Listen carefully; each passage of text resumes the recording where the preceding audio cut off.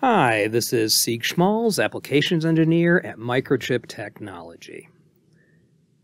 In the previous video, I introduced the idea of thinking in the phase domain instead of the voltage domain. This is the basis for understanding phase domain power and spectral density. Let's begin exploring this by reviewing what spectral density and power mean in the more familiar voltage domain. In the voltage domain, the spectral power density of a clock waveform is a way to show the distribution of the waveform's power among frequencies. But before we talk about spectral power density, we need to talk about spectral power, the way a spectrum analyzer displays power. So let's say, for example, we have a 1 megahertz clock. Power, of course, is measured in watts, and while most of its power is at 1.000 megahertz, some of its power will be at slightly different frequencies near 1 megahertz. If we gather the power contained in a certain range of frequencies, such as a 1 kilohertz range centered at 1 megahertz, we see the total power concentrated in that 1 kilohertz frequency bucket is here, at the peak of the distribution. Now, if I move up to the frequency of 1 megahertz plus 1 kilohertz, which is 1.001 megahertz, and gather the power contained in a 1 kilohertz frequency bucket centered at 1.001 megahertz, we see there is less power than at exactly 1.000 megahertz. We can continue this process of plotting the power contained in 1 kilohertz frequency buckets to complete the distribution as we see in this graph. The amount of power we plot at each of these points in this bar graph is dependent on the size of the frequency bucket. If, for example, I change my bucket size from 1 kilohertz to 2 kilohertz, there will be less buckets plotted, but more power contained in each bucket, leading to higher values of power being plotted. In practice, the unit of watts is not practical when measuring the power of typical real clock waveforms on a spectrum analyzer. As a result, spectrum analyzers use the ratio of the signal power to 1 milliwatt.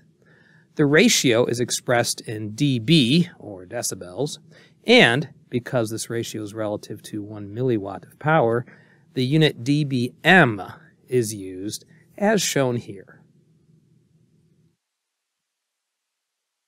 Next, let us examine a real clock and the way it is displayed on a spectrum analyzer. We see most of the power is concentrated at 100 megahertz. The resolution bandwidth, or what I call the bucket size, is 1 kilohertz. At a 10 kilohertz offset from the 100 megahertz carrier, we can see the ratio of the power there versus at the 100 megahertz peak is negative 85.01 dB. Keep in mind that dBm is a measure of power, but dB is simply a way to express a ratio.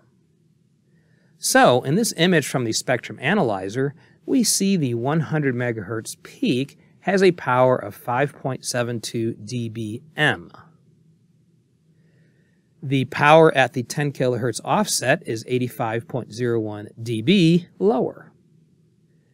So, when we subtract 85.01 dB from 5.72 dBm, we get negative 79.29 dBm, which agrees with the dBm level we see on the y-axis from this spectrum analyzer plot.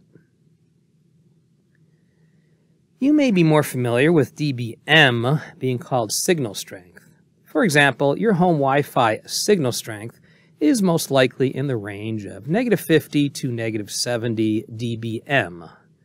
This is the same as saying that the main peak, when looking at the Wi-Fi signal on a spectrum analyzer, is between negative 50 and negative 70 dBm. Remember earlier in this video when I mentioned how the bucket size, the resolution bandwidth of the spectrum analyzer, changes the value of the power plotted on the y-axis? Well, that is not always convenient because different circumstances may lead to the user choosing different bucket sizes, and comparing these results gathered using different bucket sizes is not necessarily straightforward. The way we normalize the results so that the results do not change depending on our choice of bucket size is to measure the power density. In other words, we use units of hertz in the denominator of the y-axis. This has the effect of providing similar y-axis values independent of what resolution bandwidth bucket size is chosen. To illustrate the utility of using power spectral density instead of simply power, let's consider this simple example. When this 1 megahertz clock is plotted with a resolution bandwidth of 1 hertz, it shows a power of 1 milliwatt, or equivalently 0 dBm. If I increase the resolution bandwidth bucket size to be 1,000 times wider now and be 1 kilohertz, there is 1,000 times more power contained in the bucket, which means that the total power is now 1 watt, or 30 dBm. Obviously, I'm using power levels much higher than real signals like Wi-Fi transmission, but these high numbers help me to illustrate the concept more simply.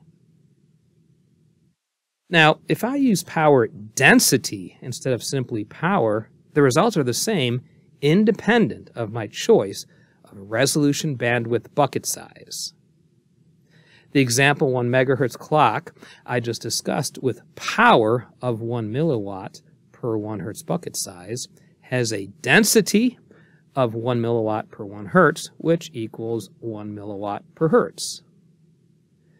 The other example clock I used with a bucket size of 1 kilohertz had 1 watt of power.